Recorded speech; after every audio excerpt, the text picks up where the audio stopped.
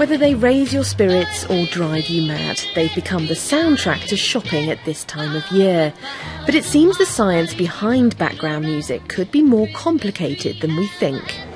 Repeated renditions of Christmas songs like Jingle Bells may seem like they're entertaining Christmas shoppers, but actually they could be enticing you to stay longer and spend more.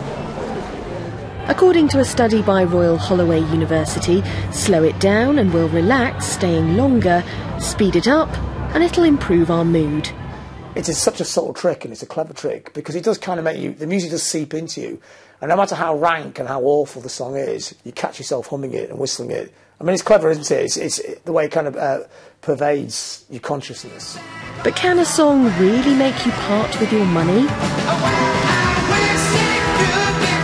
Gets them in a sort of festive mood, I suppose, doesn't it? So they're more inclined to buy Christmas presents while they're thinking about Christmas. It gets on your nerves after a bit, but, you know, generally it's all part of it. So this is great, because at least you know it. It's cheerful. In the mood. Yeah, it does actually, and you need to be when you're shopping. Because you're in the mood, you know, you're in the Christmas mood, so you will stay in the shop to buy more. So while the shops are wishing it really could be Christmas every day, your bank balance might not thank you. Kimberly Hunt, BBC News.